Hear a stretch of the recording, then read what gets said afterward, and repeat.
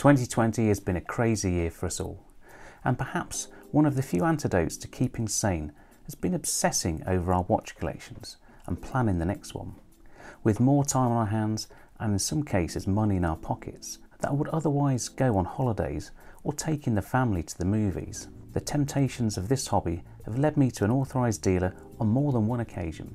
Now I continually ask myself what my collecting goals are, and going into a new year, should I have any? Well, I don't really consider myself as a collector yet.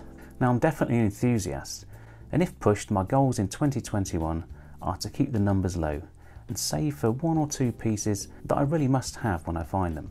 So no G-Shocks, no Seikos or Swatches.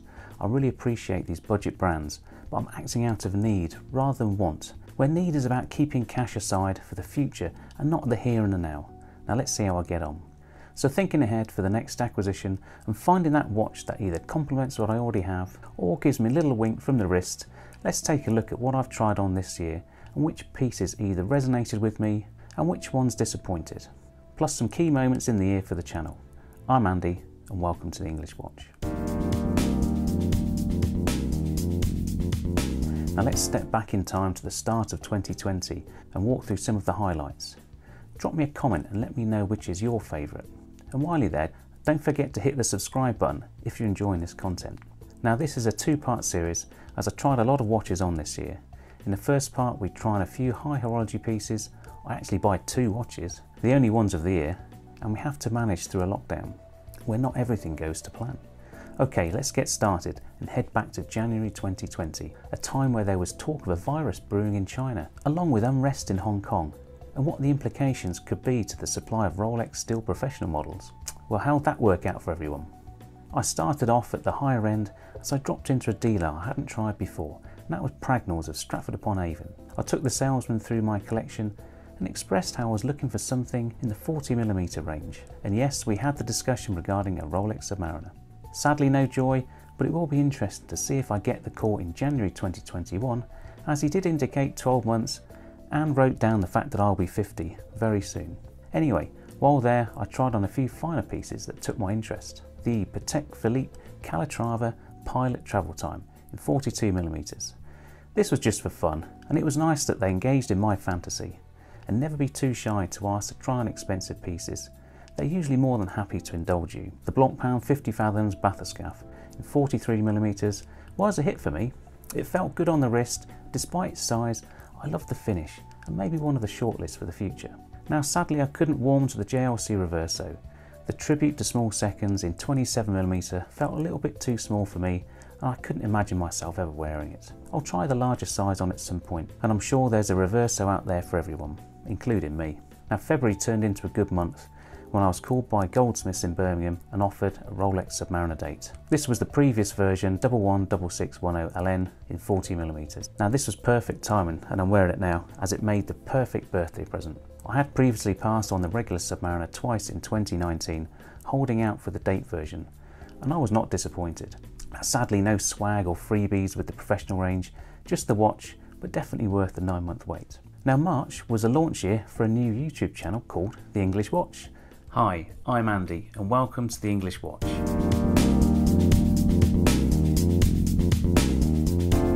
Today I'm going to be talking to you about my Tudor Blancpain GMT, alongside a website that maybe isn't getting the love it deserves. As always, time is the enemy with these things, but I do try. Now I picked up a nice crocodile strap from ABP Concept Paris for my Speedy, a nice addition and far cheaper than the Omega equivalent. I also learned of the imminent replacement for the Speedmaster Professional and released a video that still gets plenty of views, despite some toe-curling edits as I develop my style. Now you can see all the latest news on the development of the new Speedy in my more recent and much improved edit. I'll drop a link.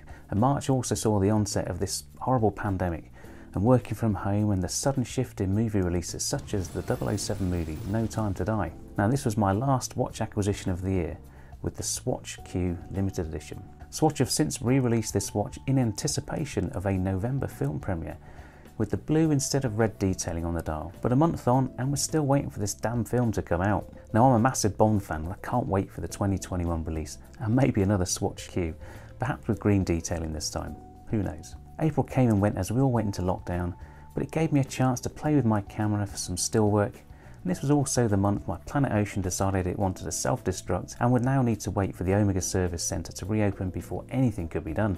May brought a few rays of hope from all the chaos going on in the world. Firstly, I was finally able to send my Planet Ocean off for repair, but we also had a couple of Speedmaster treats to feast on. The first was the tease of the upcoming Silver Snoopy Award, due on the 4th of October to celebrate the 50th anniversary, but also the return of manned spaceflight with Doug and Bob wearing their Speedmaster X33s. Now come on, who wasn't wearing their Speedy during takeoff? As summer blossomed into June and lockdown started to lift, not only was I getting handy with the camera, but we were also allowed to venture back to the high street, and I wasted no time getting back to Pragnell's at Stratford to try on the new JLC Master Control range. My attention was mostly directed at the Master Control calendar, as I have a lusting for a moon phase watch, and trying this watch felt good. It was a lovely size at 40mm, with just the right amount of thickness and heft to cross between a dress and a sports watch. Most definitely on my shortlist. Now I also found the regular date version was solid value, with my only concern being the light tan strap, but that's fixed easily. On this visit I was also acquainted with the new 007 Seamaster 300 in titanium on the NATO strap. Now, yeah, this was a nice watch with some interesting detailing and colours, and I did warm to it, but I'm no NATO lover. In the end, June turned out to be a busier month for the Old English watch, where my attention was also turned to vintage pieces. Firstly, a trip down memory lane to where this all started with my 1980s Datejust lookalike Seconda that served me well through my college and university days. But then an email from a viewer to the channel offering a vintage Speedmaster from my birth year of 1971. This was a 145-2269 in reasonable condition for its 49 years. But I was in no position to offer the seller a fair price, and maybe this will be the one that got away. So as I'm going through the year, jotting my thoughts down, it's clear this could be a really long episode. So I'll end it here and start part 2 when we come back in July. Highlights of the first 6 months? Well, it has to be getting my own Rolex Submariner. This remains my most expensive watch purchase to date. Is it worth the money? Well, I'm in no hurry to move it on, and it gets plenty of wear, you know. The JLC Master Calendar was and remains a firm favourite, despite not being an annual calendar. I love the look and the feel, and the moon phase is the icing on the cake. Now yes, it's nice to try on the Patek Philippe, but I never looked at it as a watch that I could ever buy, so it didn't really tug my heartstrings that much. Now if you like how this is all going, please give it a thumbs up and leave any comments about the watches so far. Part 2 will be out very soon, with plenty of action since lockdown was lifted, so please check that one out also. Anyway, I'm Andy, this has been The English Watch. Take care, and I'll see you soon. Bye for now.